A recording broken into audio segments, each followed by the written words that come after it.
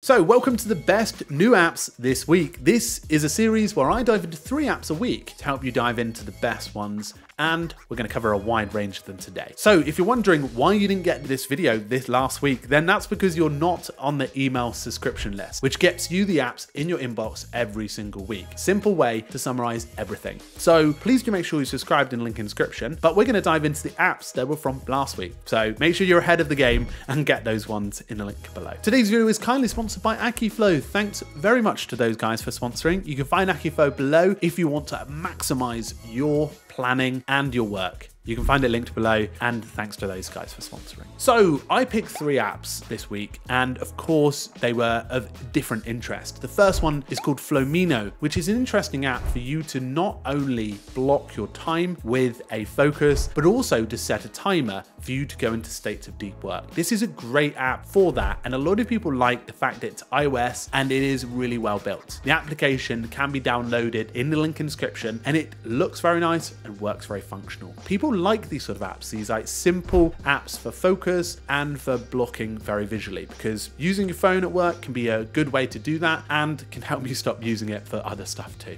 So the next app on our list is for those parents out there, those families that are frantically trying to organize stuff. And of course you can invite your wife to Todoist, you can invite your husband to Akiflow, whatever it may be, but the issue being it's not really designed necessarily for the family. So there's an app called Maple, which helps you to organize everything from meal plans to the chores lists to task lists to everything, and seeing each other's calendars at the same time. People tend to like this because what it does very nicely is it helps you to plan as a family and see things more visually. So you can plan your meals there, you can plan who's got the clubs after school, who's got things to do around the house, but it's more tailored towards that. It's on iOS and Android, and it's a really interesting app. I've started playing around with my family to see whether it's a good one, so maybe I'll report back in a couple of weeks, but I've heard very good reports of this and something that people tend to like. I've played around with it, it's very easy and works fairly well too for getting that element in. And finally, if you're somebody that maybe has a small business or a small team and you struggle to find a CRM tool that is easy enough to understand, or maybe it's not costing the world, where there is a CRM option that people aren't considering, and it's called Sheetify CRM. And if you as a team use Google Sheets,